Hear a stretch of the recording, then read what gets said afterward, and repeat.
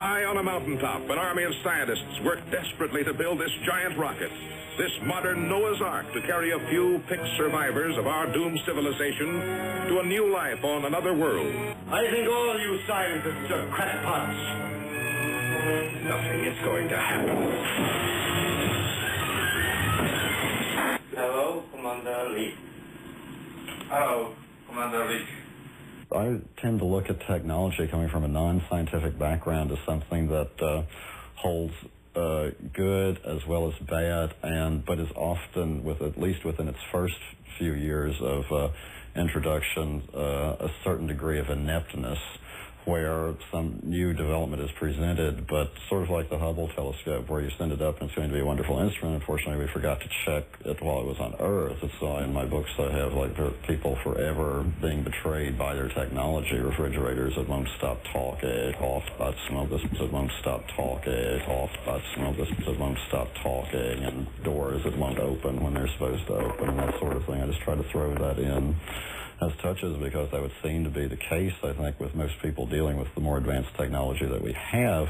Just the question of will it so advanced that anyone is able to work it except for the people who developed it? The thing about new technology is...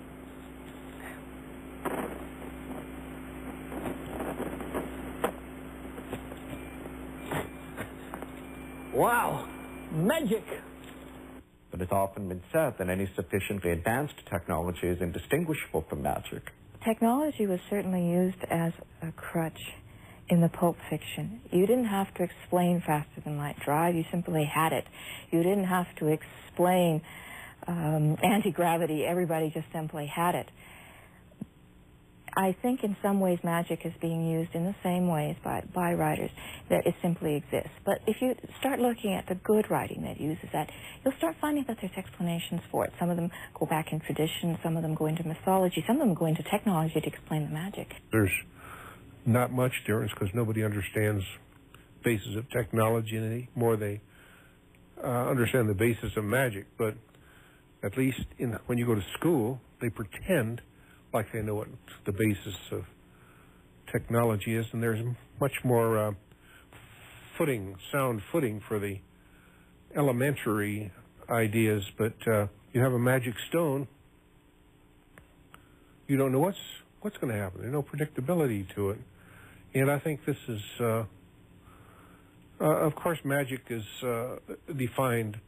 Another big reason is that magic is defined just by the person that's using it at the time. Technology is something that's in the public domain, so to speak. Everybody's agreed on what technology is.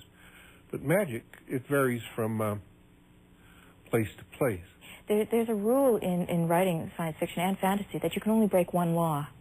If you're, for example, if you're writing a technological story, you can have faster than light drive, but you can't have teleportation too.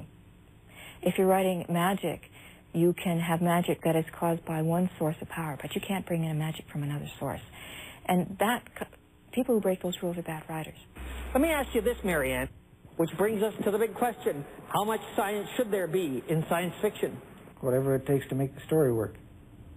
I've written fantasy. There was no science in it. Me, when I write fantasy, I seem to pick up an idea, an interesting idea, and run with the ramifications just as if I had read something in Scientific American and run with it as a science fiction story. Larry Niven, for example, sometimes writes science fiction with a very hard science basis to it. On the other hand, books that are published as science fiction may be complete romances. For example, taking an example outside writing, the Star Wars novels were way out fantasy romances clothed in a hard science type basis, but there was really no science involved in that at all. Some people have said that fantasy is science fiction for people who don't like science. Yeah, but do you have to like science fiction? I mean, do you have to like murder to like Agatha Christie? In your book Strings, you use a superstring theory, and only a few physicists understand it, so how can anyone enjoy your book? Superstring theory is a very esoteric branch of particle physics at the moment, and I don't pretend to understand all ramifications of it. In fact, I think you need very complicated mathematics to understand it. But I used a little bit of jargon involving superstring theory to explain how I got my characters from one world to another. In superstring theory, as I understand it, they assume that there are many more dimensions than we are aware of in our normal three-dimensional world, and the others are suppressed. So I simply invented a machine that switched some of these dimensions with other dimensions, and thus I could move my hero and heroine to another world. And it's just as likely to work as the hyperspace drive that other writers have been using for years, so why shouldn't I? Well, on the other hand, you should not make any egregious scientific errors if you can help it, and you should basically know what you're talking about. I think that's an obligation that's true of any writer. Particularly in television and film, they don't seem to apply it to science fiction very often.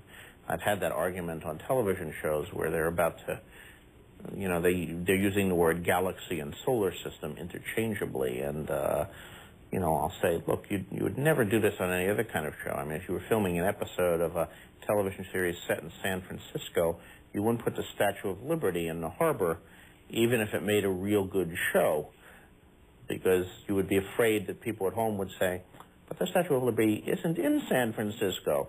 These people must be morons. Which is why they work in Hollywood.